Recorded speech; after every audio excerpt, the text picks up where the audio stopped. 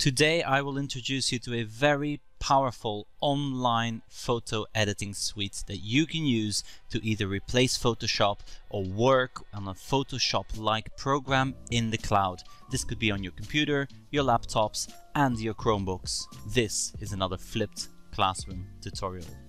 Now, we've all been there. Let's say that you're creating a presentation on the Grinch. Now with Christmas coming up, we can get lots of images from the Grinch. So let's go ahead and pull up an image. Now we have an amazing image here drawn. Now as you can see, the background is transparent, so we can use this easily to create some great looking graphics for our students. But let's say that your image is somewhat like the following image and there is no transparent background. Now all you're left to do is use an image editing software. So what we're going to do is we're going to simply save this image and we're going to leave it where it is. Now the software that I'm going to introduce you to is in the cloud, which means there is no need to install anything, you do not have to download anything, and it works on all Chromebooks. And the name of this is Photopea. So let's go ahead and search for Photopea together. And once you've got it, you can simply click on the link.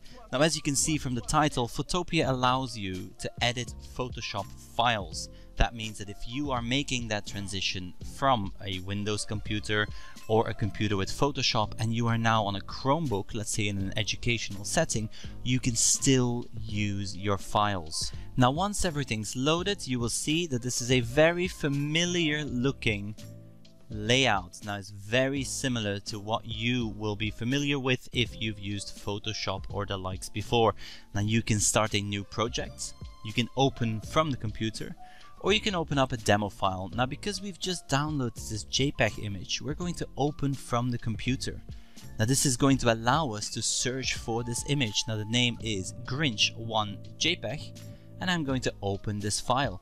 And here it is. This is my image. Now as you can see, I am not signed in, but you can sign up for an account and then this will sync your settings, this will sync libraries and other things to your account. You can easily sign up by clicking on the account button and registering an account.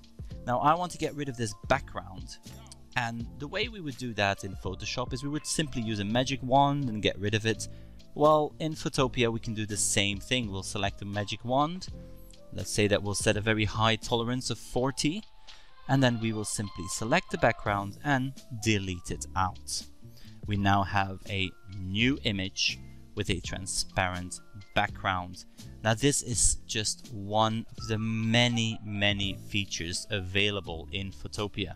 As you can see, you have access to paths, you have a pen, you have all your tools that you are familiar with. You have your sharpen tools, smudge tools, blur tools, you've got gradients, you even have a stamp and clone tool.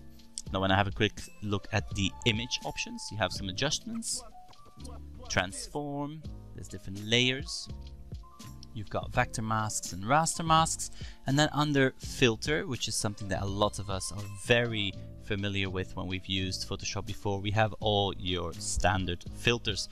Now as you can see, this is slightly more limited than Photoshop, but number one, it is free, two, it is cloud-based, and three, it does not require a single download. It works right off the bat on any computer.